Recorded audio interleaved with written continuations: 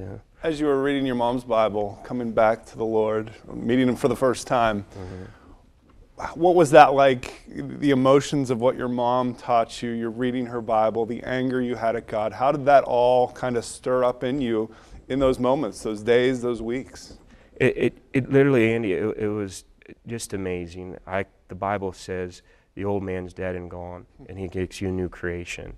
That's literally what it felt like. It was gone. Literally, my eating habit even felt like it changed, and it did. Like, God touched me and changed my life, and it's amazing how He does what He does.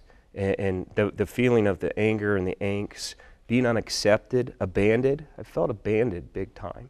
You know, like, God did this, and my mom's gone, and now I'm out of the band. I'm, lost all my stuff.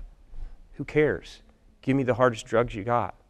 I'll take them. I don't care about my life, but God's like, Benjamin, I got a purpose. I got a plan for you. Little by little, line upon line, just spending time in that relationship with God and His Word. I didn't know what I was even running away from. That's the thing about sin. It blinded me so much that I didn't even realize that I was even upset at God for what happened.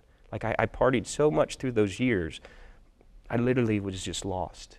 And then God brought me back, and as He says, I'll bring light to your darkness. Going back to looking at my mom, I didn't really want to deal with that.